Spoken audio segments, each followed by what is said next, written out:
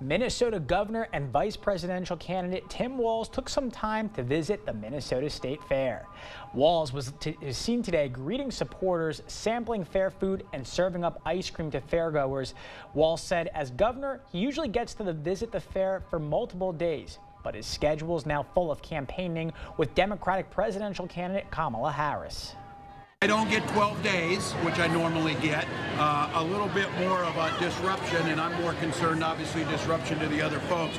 But it's exciting. I think people are seeing that we're getting to talk about Minnesota across the country, talk about the economy here, talk about things like the State Fair, talk about agriculture.